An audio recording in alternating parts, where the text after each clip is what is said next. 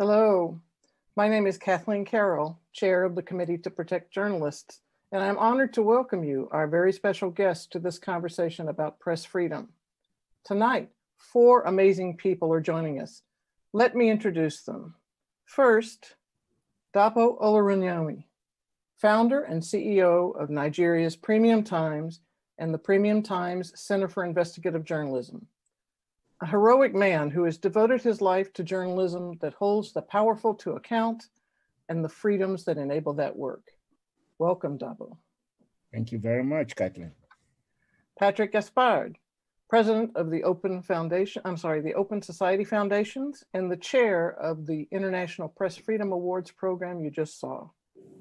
Patrick has spent his life working on social justice issues in a variety of positions, including at the White House and as U.S. Ambassador to South Africa in the Obama administration. Welcome, Patrick. Thank you, Kathleen. And Lester Holt, anchor of the NBC Nightly News and Dateline NBC, a hardworking CPJ board member and host of our 2020 International Press Freedom Awards program. Lester is no desk-bound anchor. He is constantly reporting from the field and is a tireless champion of the journalists who toil to bring stories and truth to their audiences. Welcome, Lester. Thank you, Kathleen. And we are waiting, as I can see him signing on, Shahidul Alam, founder of, among other things, the Drick Picture Library.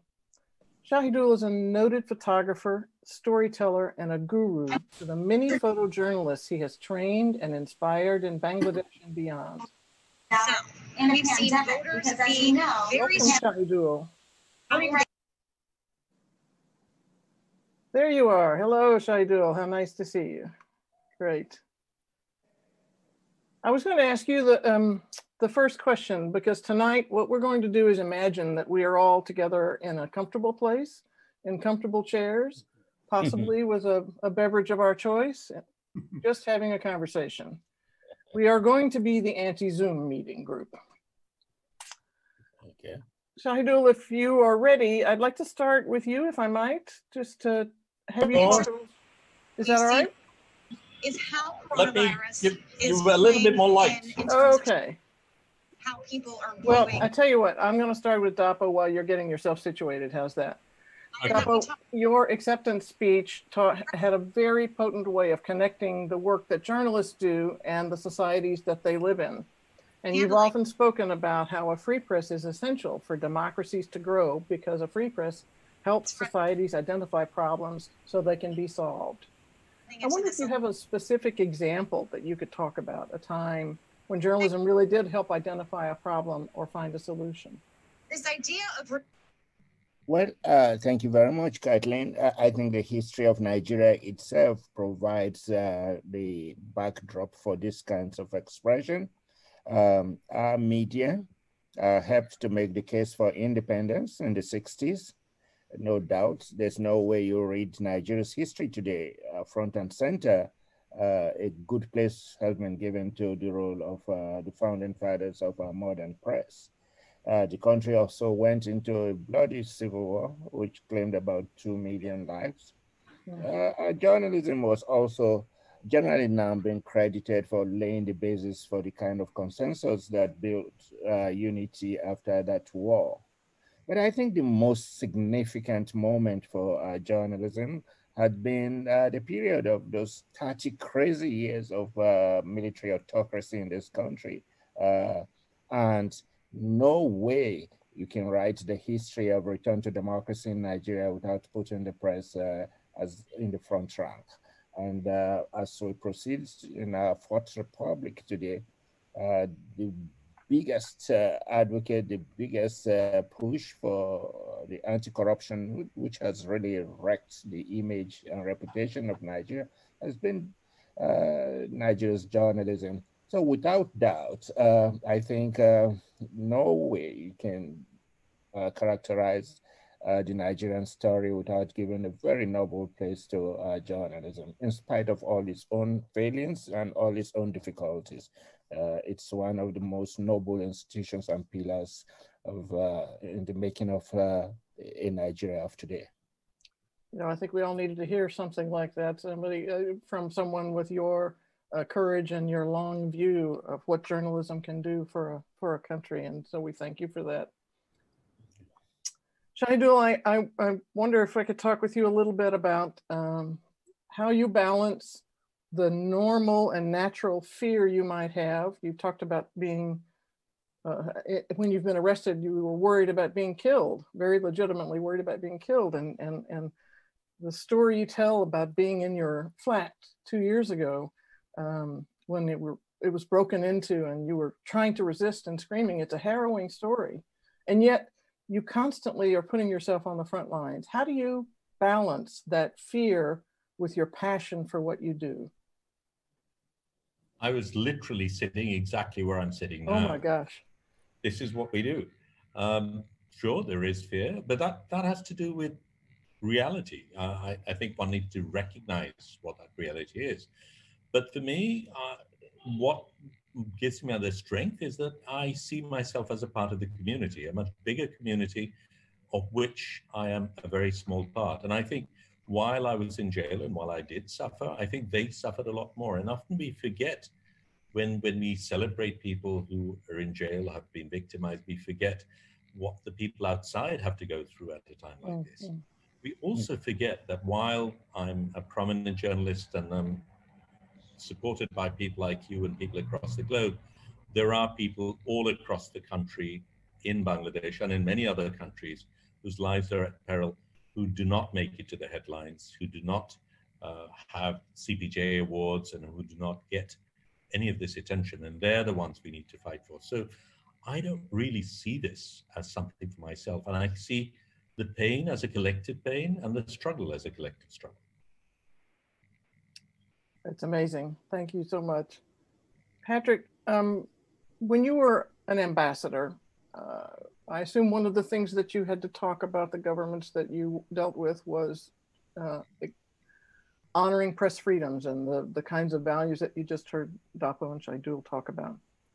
And I wonder if you feel that those are lost now in the United States, that its primacy, its influence is lost. CPJ has just this week released some recommendations for the Biden administration to try and begin to restore that. But do you feel that it's gone forever, or are you hopeful?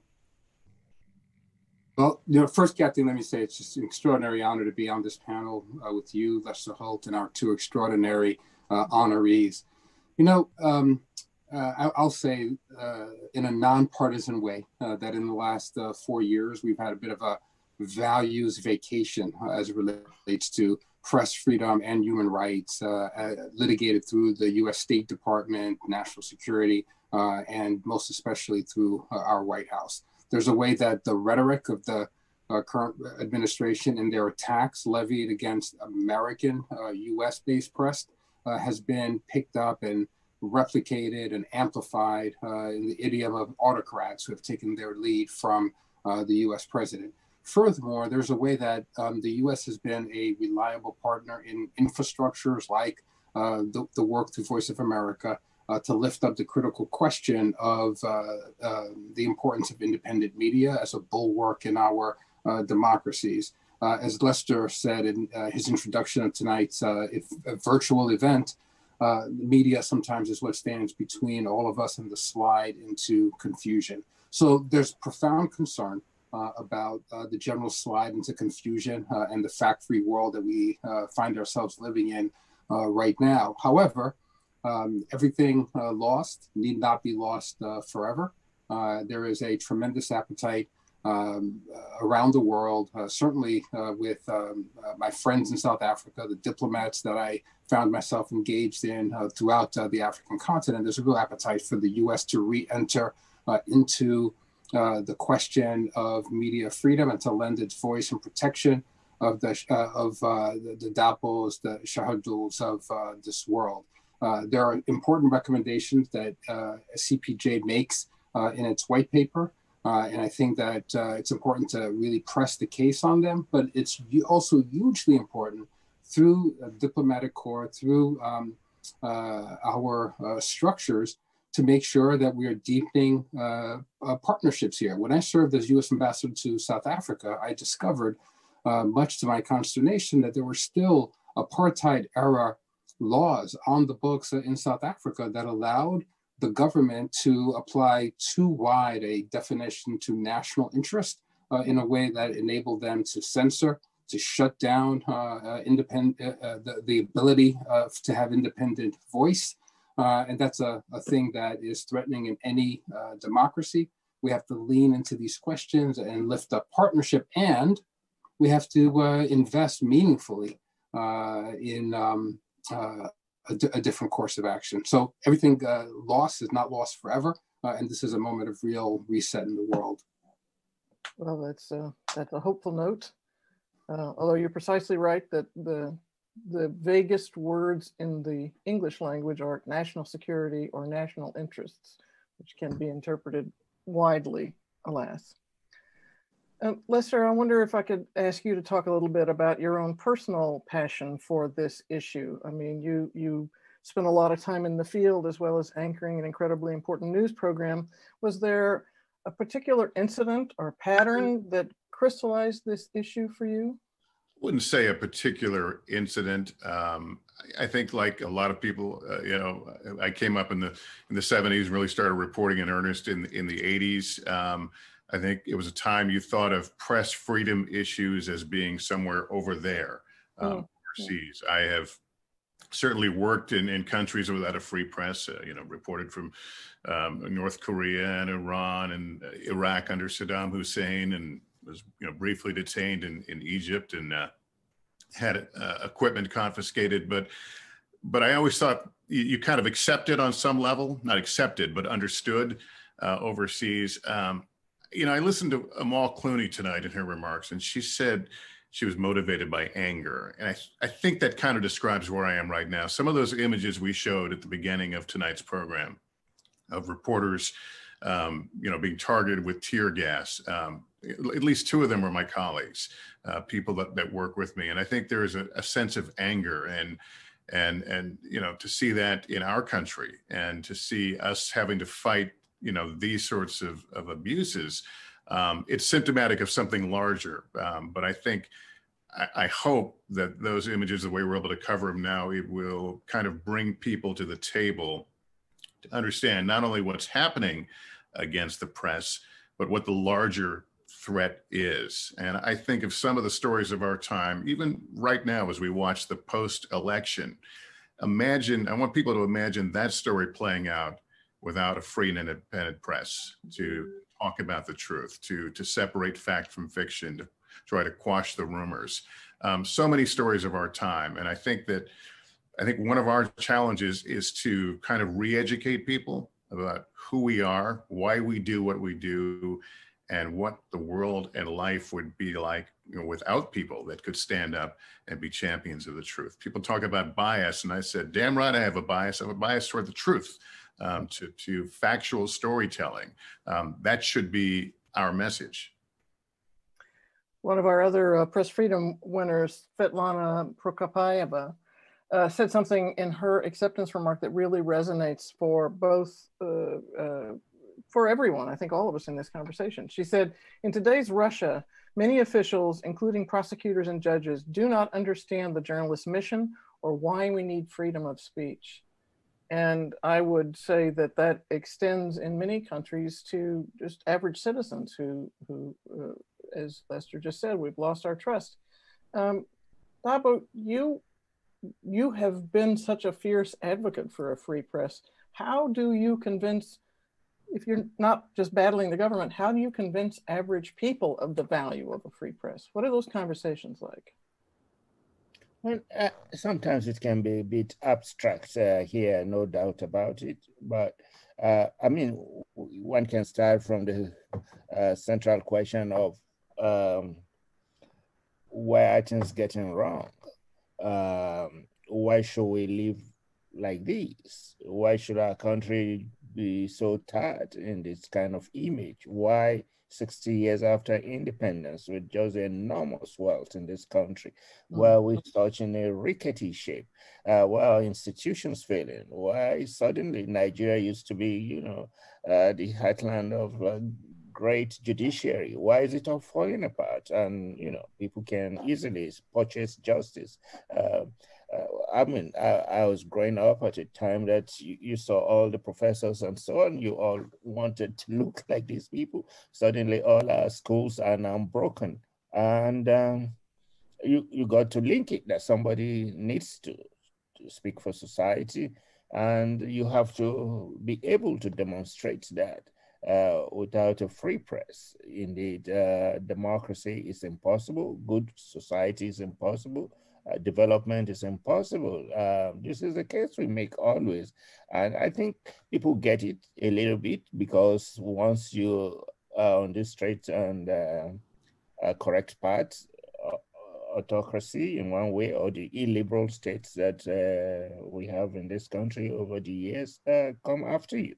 So people can connect it between what you're doing and I mean, we just went through 1 month of a very terrible protest against a terrible police culture here. And people can see that, you know, with governments lying and making a case, in fact, during the terrible disinformation campaign again. So, yeah, I mean, people invariably get to understand, but often too that the government is able to make a case against the press, but they never win for too long because people don't get it.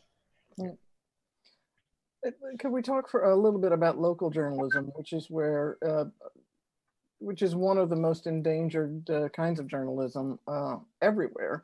Shahidul, you have spent the last 30 years planting seeds in communities around the region, particularly encouraging visual journalists, which have their own particular danger.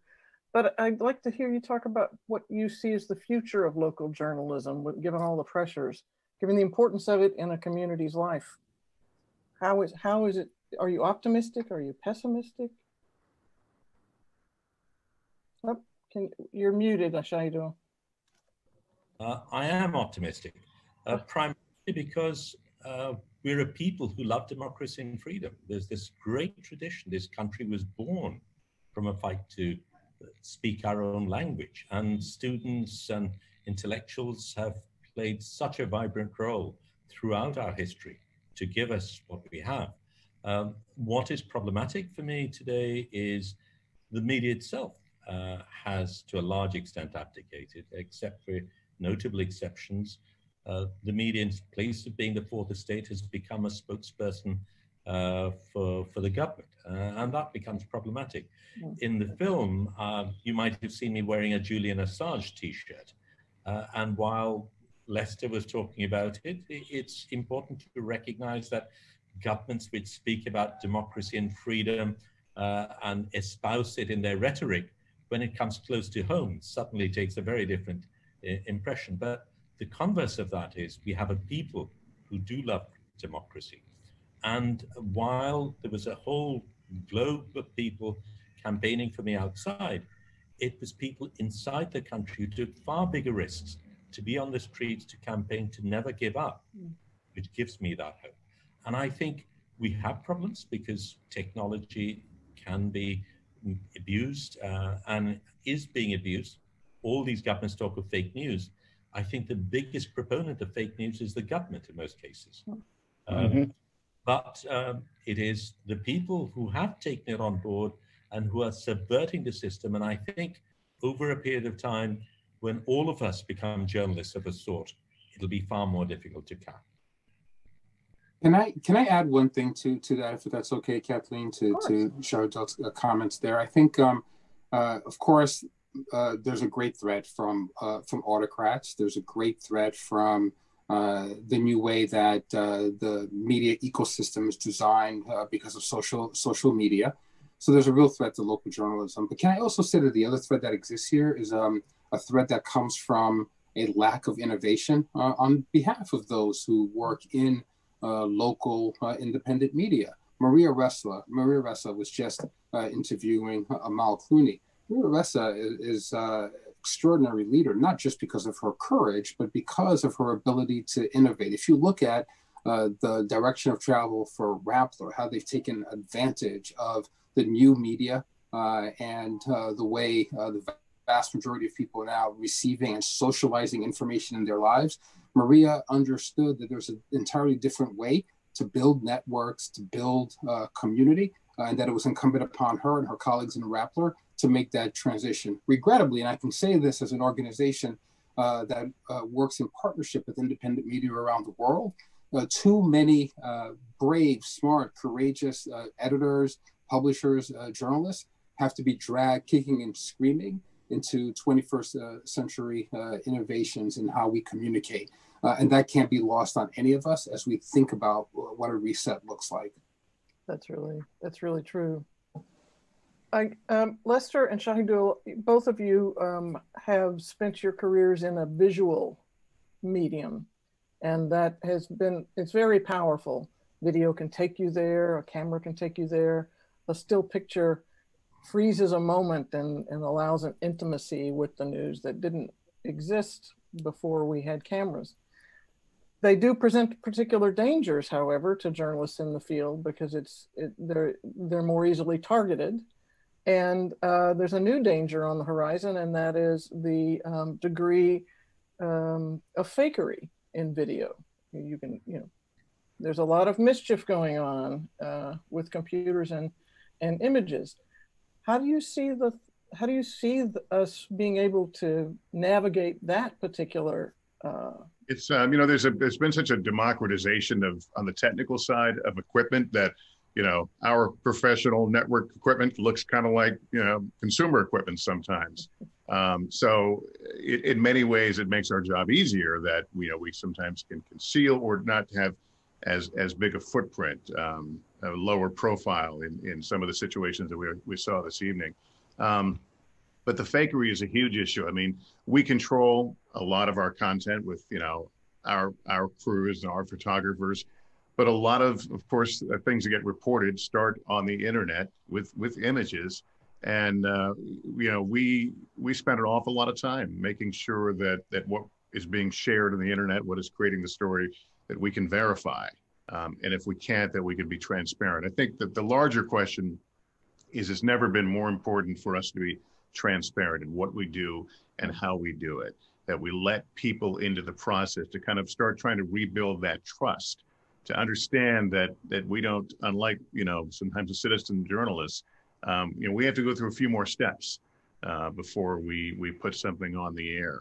And I think that's got to be part of our how we re-educate the public about the importance of a free and independent press, and that we do have checks to make sure that what we're putting on, we can verify, we can tell you where it came from, we can tell you what it means. I mean, so much of what we see anymore, is through a soda straw. It's a very narrow image of something, and our challenge is to broaden that lens out, as I mix my metaphors, but to broaden that view out and to help people understand how things are seen and how we can put them in some kind of a context. And Shahidul, how do you see this? Yeah, well, device is what I do a lot of my work with today. I mean, I remember in 2010, I was doing interviews of the police who had blockaded our gallery using a flip, which was a $35 camera at that time. But I think, if we talk of fake news or whatever, we forget that it's always been there. I think Louis Hine talked about, in the early 1900s, said something very interesting. He said, while photographs may not lie, liars may take photographs. And liars, they can be presidents and can be evangelists, can be advertising people. I think the mistake we make is putting our trust in the medium as opposed to the source. And at the end of the day, the veracity of the source is the only thing that we can rely upon. And that requires building trust, that requires establishing credibility, and it doesn't happen overnight.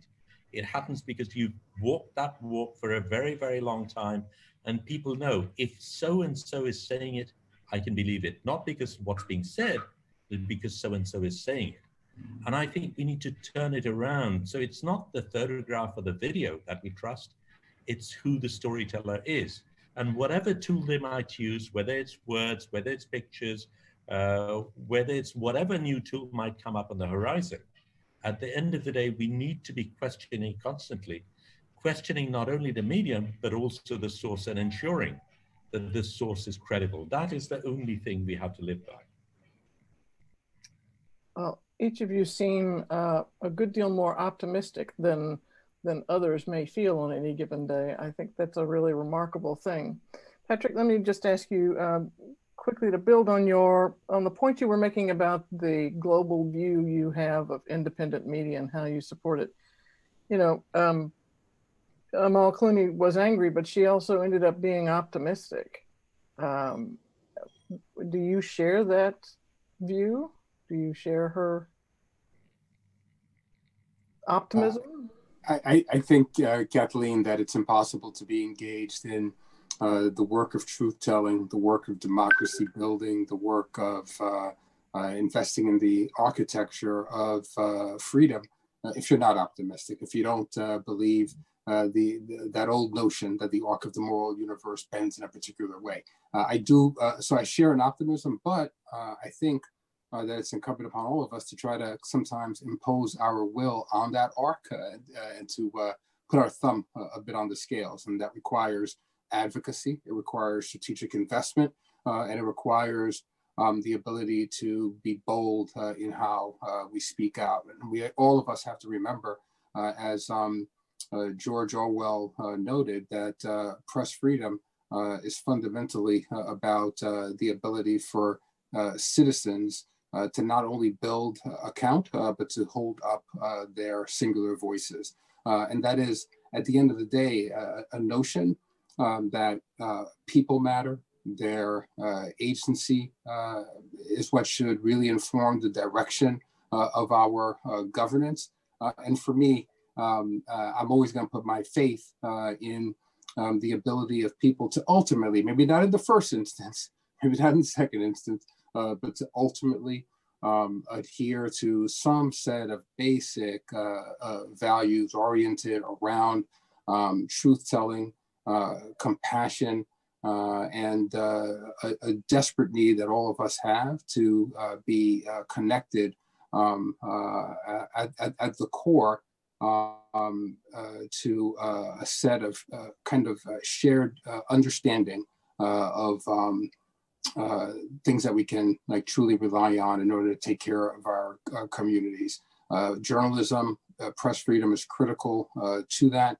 And I'm always going to be kind of bullish on my sense that this is something that people are willing to fight for. Dapo and Shahidul are remarkable individuals, but their success, their ultimate success, isn't theirs alone. Both of them would tell you that it's taken a courageous community to shore up and buttress their practice, their freedoms, and we're all going to need to be able to kind of continue to draw on that reservoir of community courage. So yes, I'm radically optimistic, Kathleen. Well, it's hard to imagine that we'll have a better closing line than being radically optimistic. And I can't imagine that we would have been any better served by. We have two of the giants of press freedom in our winners here, Dapo and Shahidul. And they have been at it for a very, very, very long time. They have been incredibly successful, and they stand as an inspiration to all of us who are in this conversation. I thank you very much for joining us, both of you, particularly since the time is punishing where you are. Thank you very much for that. Thank you, Lester. Thank you for your leadership on this issue. Thank you, Patrick, for the support that OSF gives us and your eloquence on the issue. Dapo, thank you for your leadership, and Shahidul for your firebrand, fist in the air attitude about this issue that's so important.